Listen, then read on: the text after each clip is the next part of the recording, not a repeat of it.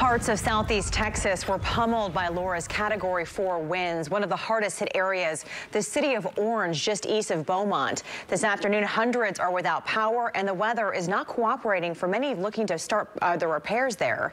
Channel 2's Brittany Jeffers has the latest now from Orange. The weather certainly has not helped out this morning. We've had rain on and off, but folks are going to have a long road ahead of them as far as cleanup is concerned. You can see this is just one of dozens of uprooted trees in the area. There's also down power lines and toppled over fences. People also told me that getting fuel was a priority today. The line at the pump started at dawn.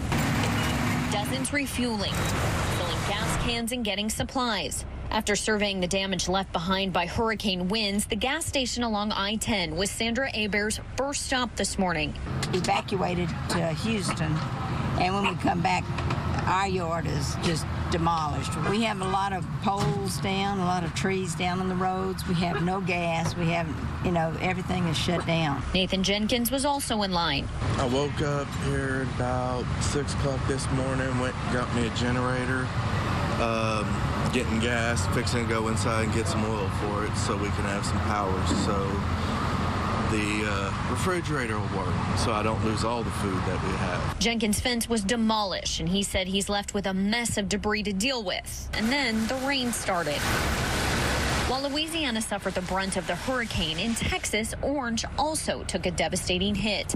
Up and down the street, you can see the destruction. Rain soaking toppled fences, down power lines and tree limbs. A mess left by Laura will still be waiting for the community when the rain clears. I feel really bad for them. I've been praying for all of them.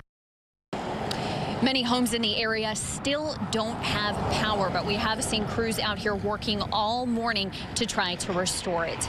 Here in Orange, I'm Brittany Jeffers, KPRC, Channel 2 News.